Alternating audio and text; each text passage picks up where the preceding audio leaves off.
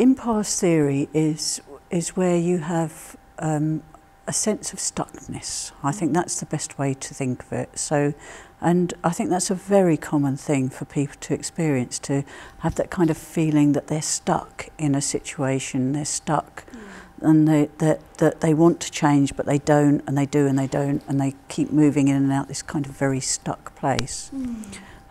So having a way to think about that in TA, with the way we think about it, is that the energy that's in the parent ego state is equal to the energy that's in the child ego state, and it's like they're stuck with each other. There's that. So, and the way through that is for them to resolve whatever the messages are in those two places.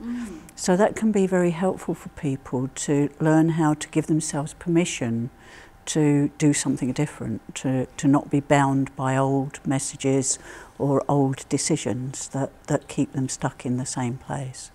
So just understanding that for some people can help them to do something different, make a different choice.